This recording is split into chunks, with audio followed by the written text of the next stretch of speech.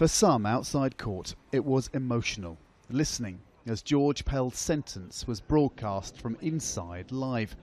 Unusually, a single television camera was allowed in court, but the judge ordered it to be focused on his comments alone, not on the Cardinal's reaction. When the sentence came, it was longer than most people had expected. I sentence you to a total effective sentence of 6 years imprisonment. I set a non-parole period of 3 years and 8 months. At the back of the courtroom, standing to hear his fate, Pell did not react to that, but outside court there were hugs and cheers. Now, out of this sentence, the Australian children are safer and won't be abused by people of power like Cardinal Pell.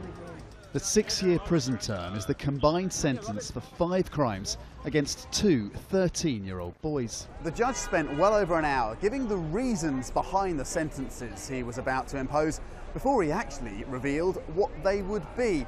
He talked about the gravity of the offences, but also about Cardinal Pell's age and his ill health and the unprecedented publicity that this case has had. While on trial, Pell had been shouted at each time he'd gone in or out of court.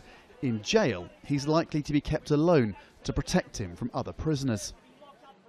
Pell was a priest in rural Australia who rose to become Archbishop of first Melbourne and later Sydney.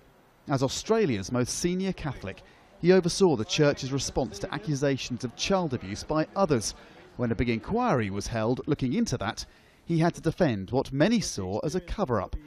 But it didn't slow his career. Pell was made a cardinal at the Vatican, in charge of the church's finances and close to the Pope. That career ended, though, when Pell was personally accused of sexual abuse. I'm innocent of these charges.